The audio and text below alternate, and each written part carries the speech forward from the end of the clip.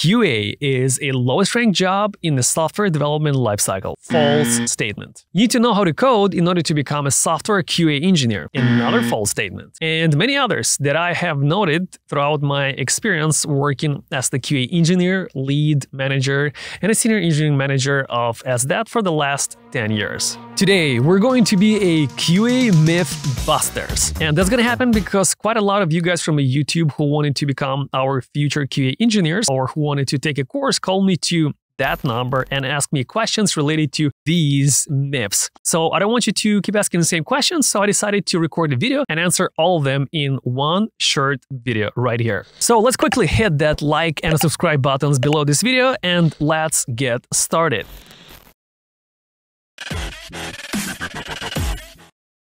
First one, software can be bug-free. This is a first myth, and honestly, I did think that way when I was just starting my career back in 2013 or 2014. During those days, I thought, well, I'm a maximalist. I'm the guy who likes to pick up any kind of job or any kind of challenge and do it until the end, do it until the last one. Same thing applies for QA. I thought that I can find all of the bugs and developers can fix all of the bugs. We can have a perfect software. No, this is impossible. Because whenever developers fix 100 bugs, on average, they will create 27 new ones. So 27% of issues are created whenever 100 are fixed. Based on that, you can go infinitely fixing issues, and maybe one day you will if you are not developing your product. But if software is getting developed, software is getting expanded, for example, in a simple human words, if Facebook is constantly adding new features, everything else they add new, there will always be a bug. When they try to fix that bug, maybe something else, some of the old functionality will break.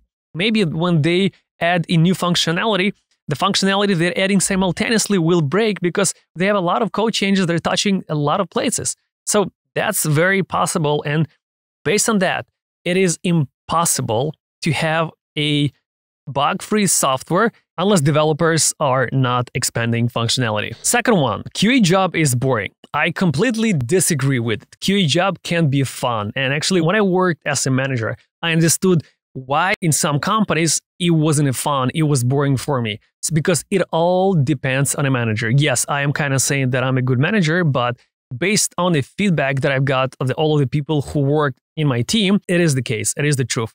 And regardless of the job that you're doing, if your manager is an asshole or a toxic person, you will not be able to have fun. But if we're not talking about a manager, if we're talking about a position overall, I can say that QA is fun in most cases, depending on your personality. I like to develop, I like to learn new things. Whenever I work for a company, I jump into new tools, new processes, things that I've never done in the past. I meet people that I never met in the past, so it's always fun for me. So whenever you are getting your first job, second job, third job, it will be fun for sure. Unless you've been working for 10 years, maybe then you will know everything and then it will become boring for you. But in that case, who cares? You made so much money, you got so much experience that you can choose your next path. Maybe you will become a developer, or maybe you will become a QA lead manager or director or a vice president of the quality assurance. I've even seen those type of titles in the past. QA is only about testing and finding bugs.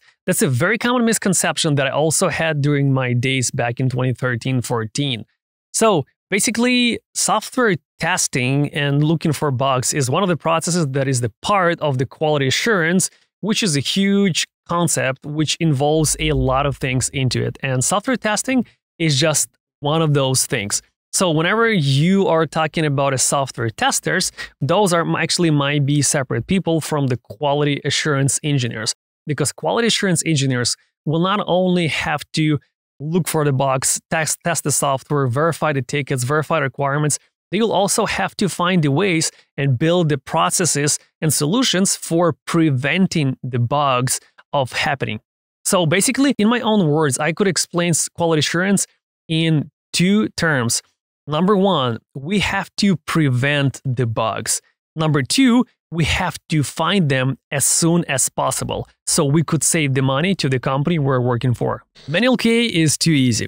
Well, for some people, it might be too easy. For others, for example, like a friend of mine who's working as an engineering or senior engineering manager in one of the food delivery companies in the United States, says that sometimes she works until midnight or longer because they have to release new things during the midnight, because during those hours, there are less people using their app to order food in the US. So it can be easy depending on your job and your ambitions. Because when I got my second job, I didn't do much. I would only test things for 2 to 3 hours per day. And the rest of the time, myself and all the developers in a company, we would be watching movies. We would be playing games at the beginning of my job. But in 2-3 months, I started feeling like it's becoming boring. So I started to learn new things, including test automation. But if we're talking about a QA manual, you can see that you can be just like my friend and learn quickly, be a very ambitious person, and become even a senior engineering manager in one of the fastest growing food delivery startups in the United States. Actually, it's not a startup anymore because it's a big company.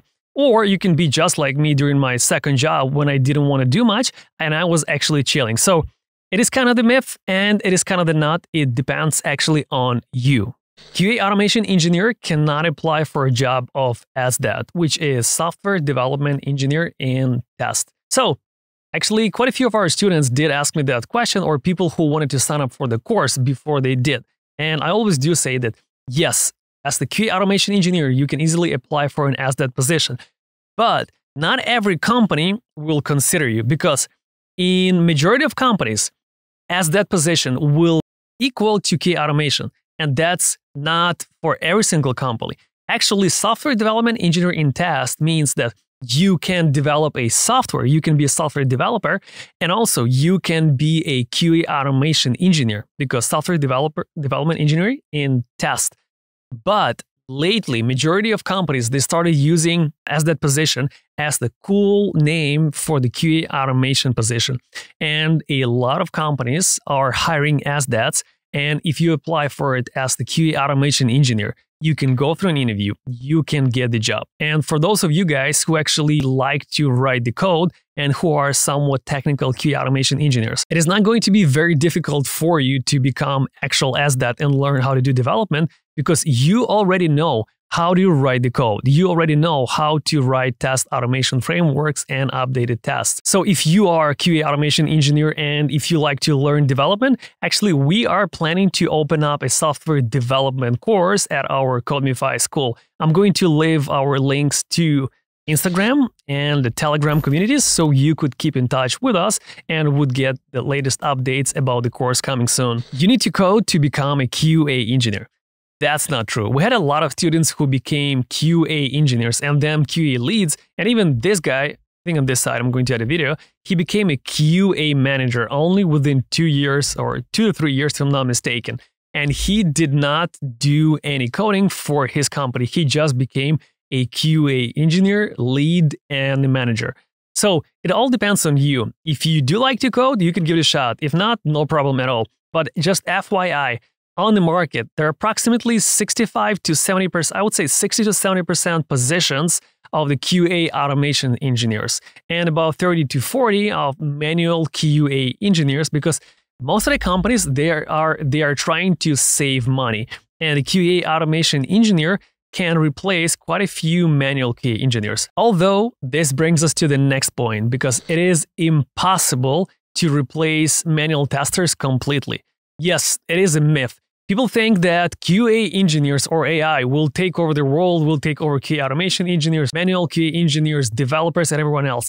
No, this will not happen for a long time. In the future, one day, AI will take over everything. That's possible, but it's going to take a lot of time for this to happen.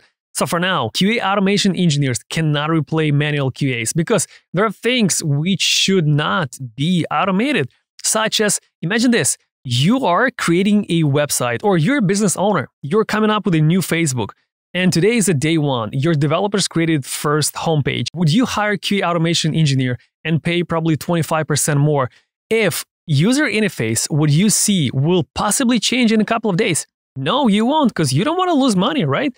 UI might change, so there is no reason to automate it yet. When it gets stable, when you know we're going to keep it like that for a while, then yeah, it will make a lot of sense to automate user interface. So in the future, you would not have to have manual testers to test things over and over manually again when your QA automation engineer can simply write a code and it will run, so you wouldn't have to waste the money on manual QA engineers. Quick and a very interesting information. Did you guys know that out of 1,000 views on average, my channel is getting 42 likes only? That's bad. That sucks. And I hope we can fix it this time. Thank you. And let's continue. Only QA engineers are responsible for the quality of the product. This is definitely a myth, and it's a big one, because myself and a lot of you guys, when you started your first career or whenever you will get your first job, you will think, oh shoot, it's all on me. I am the only person responsible for quality, or my team is the only one responsible for quality. No, that's not true. Every single part, every single member of the software development lifecycle is responsible for quality. Developers, whenever they are developing the software, product owners, whenever they are coming up with the features, designers, when they are designing, every single person can prevent the bugs. Every single person can make something to make sure that this flow will have the end. This flow will not be open-ended, and when you click some button, there will be no expected outcome and you don't know what's going to happen. So every single person in a software development lifecycle is responsible for the quality of the product. And when you miss a bug, it can happen. Actually happened to me. I did miss the huge bug. Actually, I missed them a couple of times and they went to production. So what's going to happen next is the team is going to get together and see, why did this happen? How did we miss that bug? And it's not necessarily you that have missed that bug. Maybe your company did not have certain processes in place that will have to be added in place. So you or the other team members would make sure that these type of issues will not repeat again. This is called RCA, root cause analysis. It is a standard process, so no pressure if you are a QA engineer and if you did miss a bug. It happens. It happened to me one more time. QA is a lowest ranked job in the software development process. It is definitely not true, but it is a very common misconception, misunderstanding, or a myth, because every single person, as I mentioned before, is a part of the SDLC, software development lifecycle, is equally important and is equally responsible for the quality of the product. Although we are quality assurance engineers, we do the most testing, we do the most process related to the quality, but every single person is responsible for it. So whenever you get your job, or whenever someone tells you that QA is the worst job or QA is the lowest ranked job, no one respects you, that's definitely not true. Your job is actually one of the most important jobs in the team, because if not you, a lot of bugs will go to production. A lot of customers will not be happy, and a lot of customers will not pay for the product anymore. So your company will lose money. Your company will go out of business if you will not have software quality assurance engineers in place and quality processes. So it should give you a good idea that QA is actually one of the most important jobs in the software development process. The last one, and possibly pretty funny one, women are better at testing. Some of you will find it funny, some of you will not, but I will definitely agree with it, as if I will get home, I'll be in trouble. I'm just kidding. Honestly, I don't think that's true. I think that's the myth, but women have some advantages whenever they are looking for the job. And I'll give you a quick example. I've been working as the QA manager for a while, and I've hired quite a lot of people. And some time ago, I did approached by a recruiter. I was hinted, I was not asked, I was not required, I was just hinted in a nice way that we have a diversity and we have to make some decisions to improve our diversity. So, women, you have advantages in front of the men. But no pressure, feel free to use those advantages if they exist. And by the way, if you are interested in becoming a QA engineer or learning how to become a QA automation engineer, I'm going to leave a link right here to the free trial so you could try what is the manual QA for free right here.